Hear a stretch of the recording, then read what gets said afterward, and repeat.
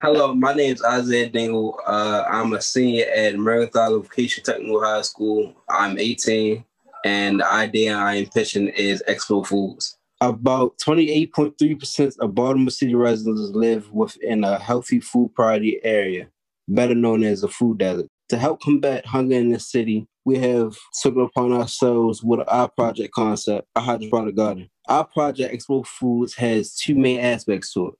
One is the hydroponic garden itself, and the second part is education aspect. Explo Foods is developed with the help of the Baltimore City Police Explorers and the Good Now Community Center. I chose this center to be the initial starting phase for our project because there are many folks who depend on things such as food stamps and other benefits.